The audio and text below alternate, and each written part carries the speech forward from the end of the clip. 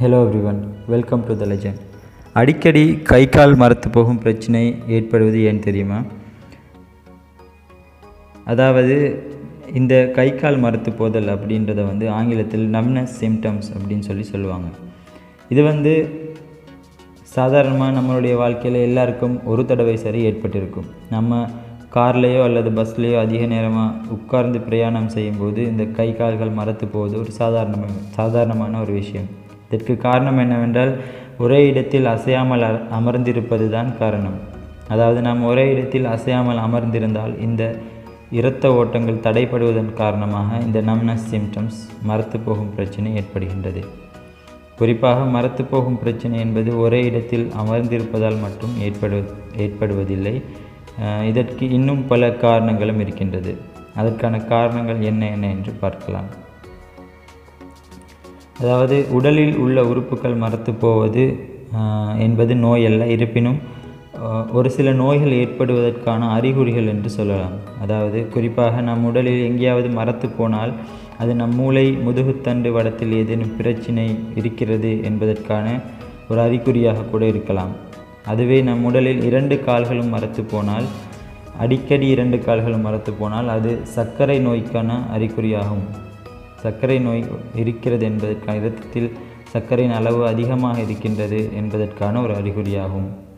அதுவே ஒருவருக்கு பல ஆண்டுகளாக இந்த மரத்து போதல் பிரச்சனை இருந்தால் அது மரபு அணுக்களின் கோளாறாக கூட இருக்கலாம். அதுபோல் ஏதேனும் ஆன்டிபயோட்டிக் மாத்திரை மற்றும் புற்றுநோய் குணப்படுத்தும் மாத்திரை மற்றும் சர்க்கரை வியாதிக்கான மாத்திரைகளை தொடர்ந்து நீங்கள் எடுத்துக்கொண்டிருந்தாலும் இந்த கை கால் மரத்து போகும் பிரச்சனை ஏற்படும். மேலும் தைராய்டு ஹார்மோன்களின் சுரப்பிகள் குறைந்தாலும் இந்த கைகால் மரத்து போகும் பிரச்சனை ஏற்படும். இந்த பிரச்சனை கூடுதலாக 40 வயதுக்கு மேற்பட்ட பெண்களுக்கு அதிகமாக காணப்படும் இந்த தைராய்டு ஹார்மோன் சுரப்பி பிரச்சனையாக கூட இருக்கலாம். தைராய்டு ஹார்மோன் பிரச்சனை கூடுதலாக 40 வயதுக்கு மேற்பட்ட பெண்களுக்கு காணப்படும். அது அவர்களுக்கு கை கால் மரத்து போவதற்கான காரணங்களில் இதுவும் ஒன்றாக இருக்கலாம்.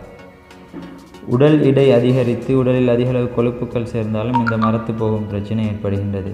இந்த மரத்து போகும் பிரச்சனையை ஆரம்பத்திலேயே கண்டறிந்து அதற்கான சிகிச்சைகளை முறையாக அளித்தாலே இந்த மரத்து போகும் பிரச்சனையை சரி செய்துவிட முடியும். குறிப்பாக விட்டமின் டி, B12 குறைபாடுகள் இருந்தாலும் இந்த கைகால் மரத்து போகும் பிரச்சனை ஏற்படும். எனவே உடலுக்கு தேவையான அளவிற்கு விட்டமின் B12 நிறைந்துள்ள உணவுகளை உட்கொள்ள வேண்டும். இதேபோல் தொழுநோயால் பாதிக்கப்பட்டவர்களுக்கும் இந்த கை கால் மரத்து போகும் பிரச்சனை ஏற்படும். தொழுநோய் உள்ளவர்கள் மீது சூடான நீரை ஊற்றினால் கூட அவர்களுக்கு எந்த ஒரு உணர்ச்சிகளும் இருக்காது. எனவே தொழுநோய் உள்ளவர்கள் தங்களது தோலை பரிசோதனை செய்து அதற்கான சிகிச்சை முறைகளை கடைபிடிக்க வேண்டும். சர்க்கரை நோயாளிகள் அவர்களது கை கால்கள் மரத்து போகாமல் இருக்க வேண்டும் என்றால் அவர்களது வாழ்நாள் முழுவதும் இரத்தத்தில் உள்ள சர்க்கரையின் அளவை கட்டுப்பாட்டில் வைத்திருக்க வேண்டும்.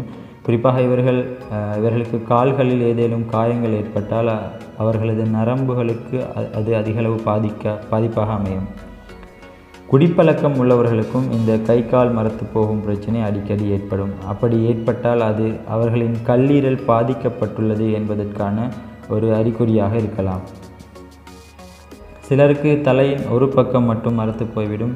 அது பக்கவாதத்திற்கான அறிகுறியாக இருக்கலாம் ஆகும். எனவே அவர்கள் நரம்பியல் மருத்துவரிடம் சென்று தகுந்த சிகிச்சை பெற வேண்டியது மிகவும் அவசியம். குறிப்பாக யாருக்கெல்லாம் பொதுவாக இந்த பிரச்சனை ஏற்படும் என்றால், குறிப்பாக அதிகமாக குடிப்பழக்கம் உள்ளவர்களுக்கும், அதிக நேரம் கணனியில் அமர்ந்து வேலை பார்ப்பவர்களுக்கும், அதிகமாக பாத்திரம் விளக்குபவர்களுக்கும், மணிக்கட்டுகளுக்கு அதிகமாக வேலை தருபவர்களுக்கு மற்றும் உடல் எடை அதிகமாக உள்ளவர்களுக்கும் இந்த கைகால் மரத்து போகும் பிரச்சனை ஏற்படுகின்றது.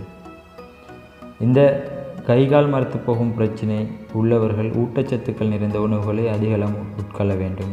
அதாவது விட்டமின் B12 குறைபாடுகளினால் சாதாரணமானவர்களுக்கு இந்த பிரச்சனை ஏற்படுகின்றது.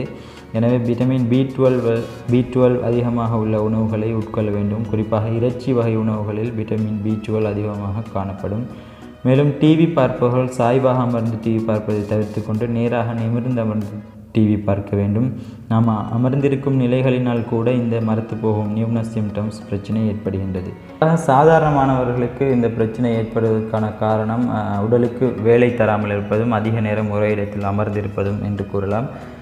அப்படி இந்த கைகால்கள் மரத்து போகும்போது சாதாரணமானவர்கள் எழுந்து கொஞ்ச நேரம் உடலுக்கு அசைவு கொடுத்து வேலை கொடுத்தாலே அல்லது ஒரு சிறு தூரம் நடந்தாலே இந்த பிரச்சனை தீர்ந்துவிடும். எனவே இன்று இந்த கை கால் மரத்து போதல் நம்னஸ் சிம்டம்ஸ்க்கான காரணங்கள் நாம் அறிந்து கொண்டோம். மேலதிக தகவல்களுக்கு இது தொடர்ந்து இந்த பிரச்சனை உங்களுக்கு காணப்பட்டால் ஒரு வைத்தியரை அணுகுவது சிறந்தது. எனவே இந்த வீடியோ பிடிச்சிருந்தால் லைக் பண்ணுங்கள். மற்றவங்களும் இதை தெரிஞ்சுக்கொள்ளணும் அப்படின்னு சொல்லி நினச்சிங்கன்னா ஷேர் பண்ணுங்கள். நம்ம சேனலுக்கு நீங்கள் புதுசாக இருந்தால் இல்லை இன்னும் நம்ம சேனலை சப்ஸ்கிரைப் பண்ணல அப்படின்னு சொன்னால் கீழே இருக்கிற ரெட் கலர் சப்ஸ்கிரைப் பட்டனை ப்ரெஸ் பண்ணி சப்ஸ்கிரைப் பண்ணிக்கொள்ளுங்கள். Thank you so much.